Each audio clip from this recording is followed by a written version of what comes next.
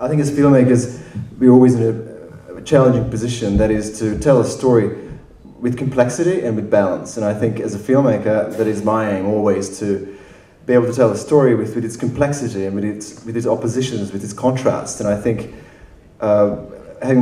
being a member of the St. Mary's community is a really, really challenging position to be in, because here I was trying to make a film unlike, something different to the Australian story, which was a different take on what happened here.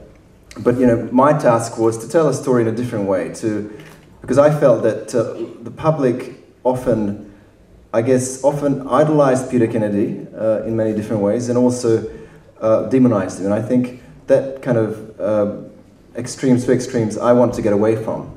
And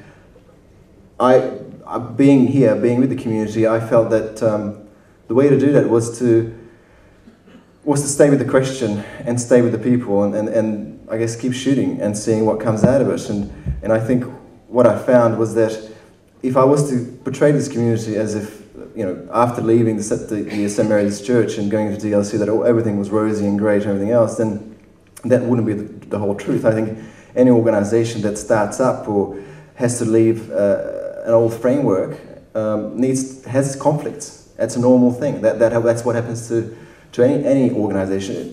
It's a process of development, and I think that's what happened to this community, and I think it's still happening. It's a completely natural, organic process, and I think for us to see the light, we need to see a bit of the darkness as well, and that's all part of life, as Michael was saying.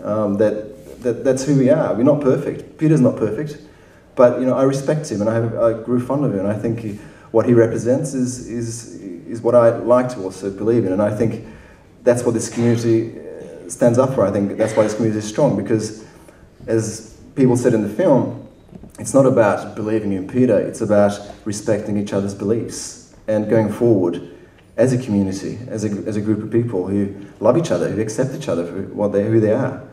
And so it was a real challenge, but I just, as a lot of my friends and Veronica have said, and also my great editor, Axel Gruger, who's sitting somewhere there, we just have to stay with the story and just believe in that gut feeling, that the humanity will prevail. And I think that's what keeps me going as a filmmaker, to keep making films. So that's what I can say.